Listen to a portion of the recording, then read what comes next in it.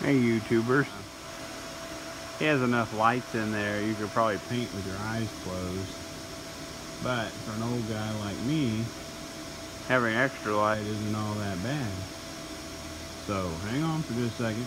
We're going to go in here and figure out what's going on with this tune he's trying to upload and see if the new battery and some of the wiring changes helps the way she runs.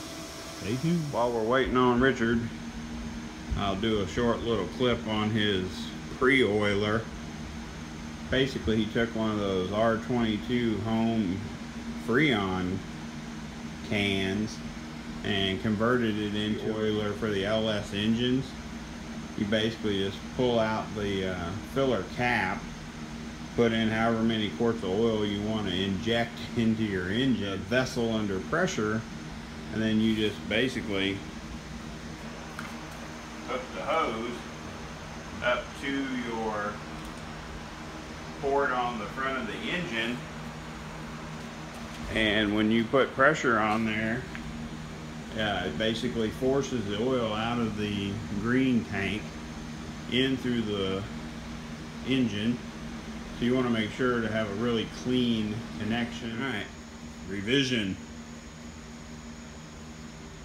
Come on, baby.